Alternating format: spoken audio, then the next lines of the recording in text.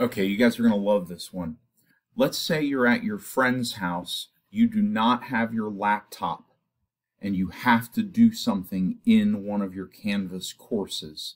You forgot to do it before you left to go see your friend. So you go sit down at their laptop or their desktop, whatever. You open up a, it doesn't have to be, it can be an Edge, it can be a Chrome, it doesn't matter.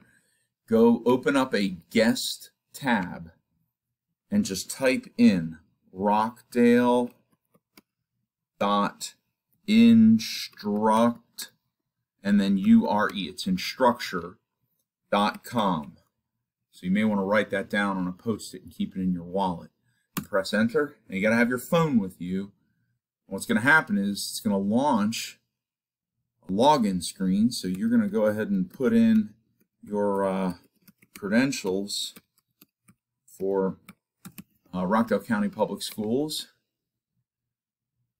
and then you're going to put in your password. All right, then it's going to make you do that text thing, right? Go ahead and text that to me. Now I recommend don't do the 30-day thing here, but go ahead and put in the number 390-438. There we go. We're going to hit verify.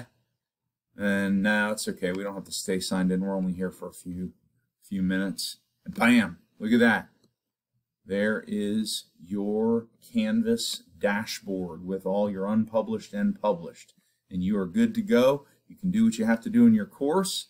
And then don't forget to go ahead and exit out of the guest tab. And it is gone.